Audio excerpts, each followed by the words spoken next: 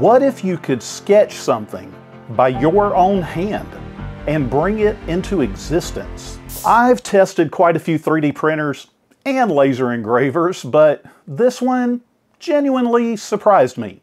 I literally drew right on the screen, hit start, and watched it come to life.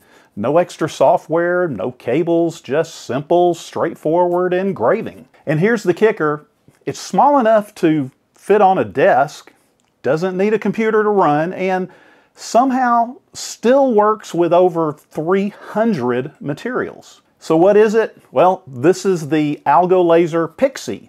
And the folks at AlgoLaser sent this over for me to check out, and I've been putting it through its paces. I took a really good look at the Pixi, and I have some thoughts. But first, what do you think? Would you ever use a laser that doesn't need a computer? Well, let me know in the comments. I'd really like to hear your take on it. The Pixi is AlgoLaser's latest model, and right away it's clear they're aiming for simplicity. No computer, like I said, just plug it in and you're off if that's what you want to do. Comes with a full touch screen, really nice mobile app, built-in air assist, and a couple of different power options, 3 watt, 5 watt, and the one I tested out is the 10 watt version. Now, when I say compact, I do mean it, and you can see here, from what I've seen, this is probably the smallest fully enclosed laser engraver out there. Well, I didn't film an unboxing because, well, this is it. There's not much to unbox. You get the laser, a few tools, and that's pretty much it.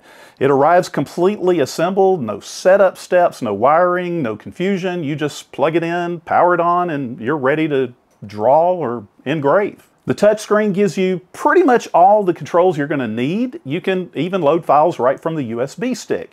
Now, it runs on Algo OS, which I've used before with their mobile app, and it's all just really simple and honestly kind of hard to mess up. Before I got started though, of course, I had to run a couple of firmware updates, and that's over the air, just like with most 3D printers, and it only took a few minutes, then I was ready to go. Now, I do want to say if you want more control than the touch screen or even the app allows, you can connect it to the computer with a USB-C cable, thank you, and then run Lightburn or Laser Gerbil, however you say that. What that means is you're not locked into proprietary tools, which is awesome. But honestly, if you don't want to, you may never need to connect it. Digging in, you'll see design-wise, the Pixi's really a standout. It kind of reminds me of the old Cylons from Battlestar Galactica. Do you remember them? Kind of little dark, sleek, futuristic. We're not Cylons from Alex Doctor Who show. More importantly, it's clear that safety was a big priority. The entire thing's fully enclosed and rated as a Class 1 laser, but it's safe for indoor use.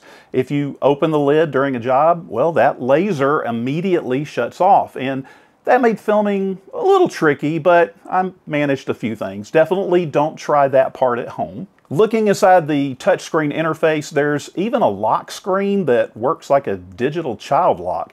Plus, it has tilt and fault protection, so if this machine ever gets bumped or knocked over, well, it's just going to shut itself down automatically. If you're working in a shared space or around kids or pets, well, that's a feature definitely worth having. Safety! Safety! Time for safety! On the build side, there are a few things I really liked. The Z height is adjustable using a manual knob right on top, which makes fine-tuning quick and easy. And there's a 0.03 millimeter laser spot size with a 0.01 millimeter engraving accuracy. That's good enough for most detailed work and definitely impressive, especially at this size. The base has a really handy grid layout for drop-in positioning, and that helps a lot when you're lining up smaller items, which is what you're going to be using this for. There's also a built-in exhaust fan, and remember to keep in mind you're still going to need to attach a hose or use an air purifier, some way to get that away from you, especially if you're working indoors. And the software, well, like I said before, it's super intuitive. It's divided into sections like projects, where you can test included files. There's Algo Type, where you can actually just type in some quick text for engraving.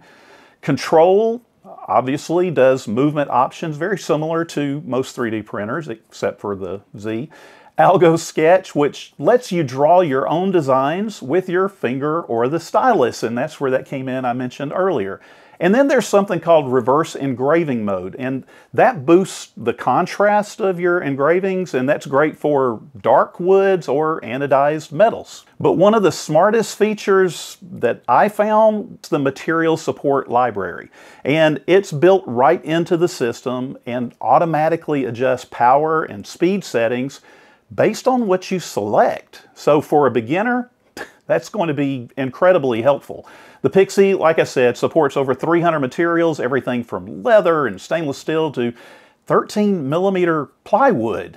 And there's even an optional rotary tool if you want to engrave on carved surfaces like tumblers or rings. And by the way, drop a note in the comments now and let me know what your favorite material to engrave on is. I'm always looking for new ideas. Let's take a look at how that mobile app works, because honestly, this is where the Pixi really shines.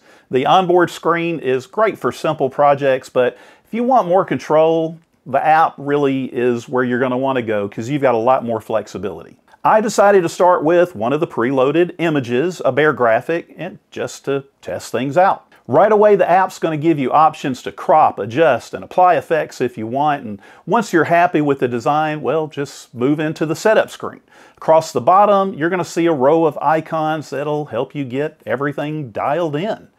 Now that first icon, that's a preview which lets you check placement and scale. And I was using a 99.5mm square basswood board, so I resized the bear to about 90, trying to give it some room in there. And you can use the laser preview tool to double check alignment on your material. Next is configure, and this is where the magic's going to happen. You pick your material. In this case, I selected basswood plywood, and the app automatically adjusts the power and speed based on the presets, and you can see that up at the top. It's fast and removes a lot of guesswork, especially if you're not into constantly fiddling with settings. And for this first test, I decided I'm just going to leave everything as is, except I thought I would try to turn on both filling and contour since they both allowed me to turn them on, and I hope that should maybe engrave the bear and then cut around it, but the app estimated 17 minutes, so I guess we'll find out in a little bit, and then hit start.